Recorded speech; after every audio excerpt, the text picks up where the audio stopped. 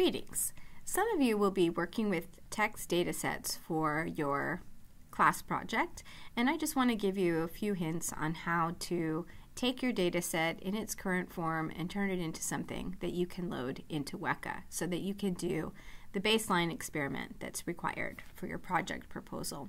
Of course, we'll be talking a lot more about text in the text unit, but that occurs after the deadline for turning in your project proposal. So for now, you should download and unpack LightSIDE. You'll find the URL for the LightSIDE download in the syllabus for this class. And when you download the zip file and unzip it, you'll see the files and folders that you see in front of you here. I just want to point out, you can see one of those folders is called data, and if you have a data file right now where your data is in CSV form and you have a column for your class value and a column that is text and possibly other columns, you can take that CSV file and put it in this data directory, and that will make it easy for you to be able to load your file in LightSIDE.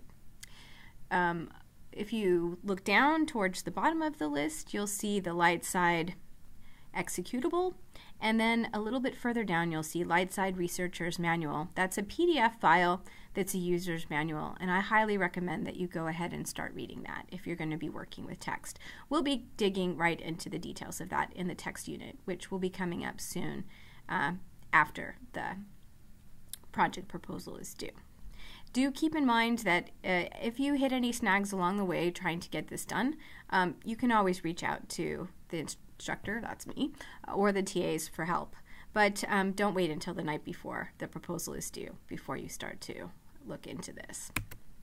Okay, when you run LightSIDE, this is the opening panel, and when we do the text unit, we will thoroughly examine all of the panels that make up the LightSIDE pipeline.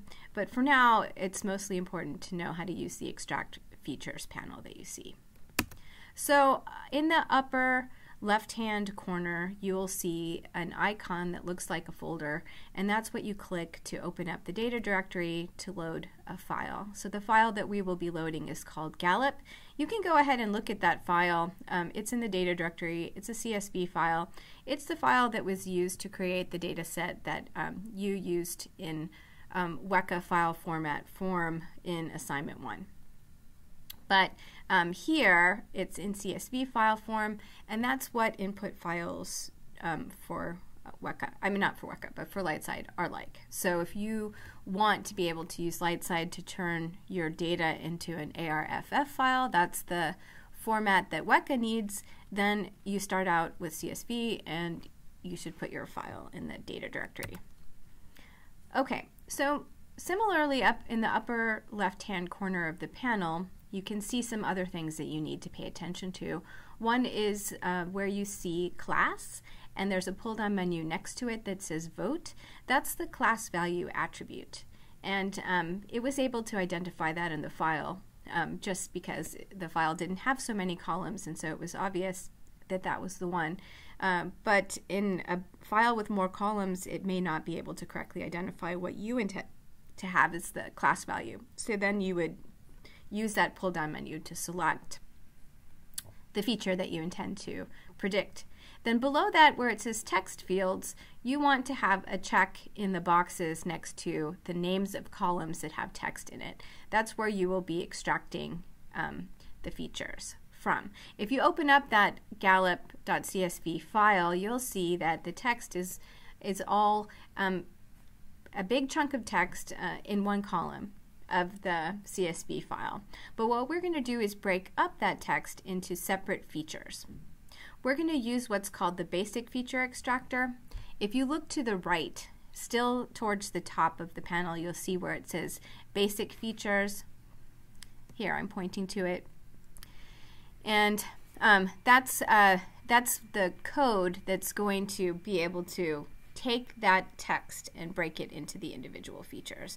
And I'm just not going to get into a lot of details about what it's actually doing yet, because we're going to talk about that in the text unit.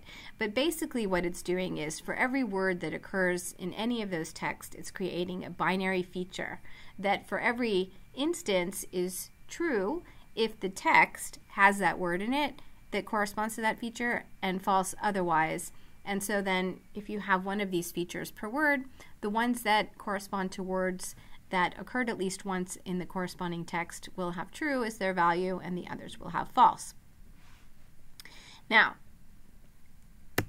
if you want to do that extraction, you have to click on the Extract button, and then you can see the features, and they occur, they're listed in the features in table list that's in the bottom right-hand corner. Now, if you look at that list, you can see, first of all, that punctuation is treated as though each one is a separate word, and then you'll see a list of words. So you can see that there's one feature per word, and like I said, they're binary features. So now what you want to do is take this feature table that it created, and what is a feature table? It's the table that we've been looking at that is, for example, the Play Tennis data set, where we've got a row per instance and columns for each feature. Now we have one where each row is an entry in this Gallup poll, and the columns are the features. And here we see listed all the text features. Those are the features that it just extracted. And now what we want to do is save this in Weka file format. So I have circled in the bottom left-hand corner the floppy disk icon. If you click on that, then there's a pull-down menu where you get to pick the type of the output file. In this case, it would be ARFF because that's the Weka format. And then you're going to name the file and save your feature table to the saved directory. Saved directory is another one of the folders that are in that top level directory created when you unzip the file. And that's it. It's as simple as that. So hopefully you'll have no trouble. And once you have an ARFF file, then you can load that into Weka and use it just like any other Weka data file.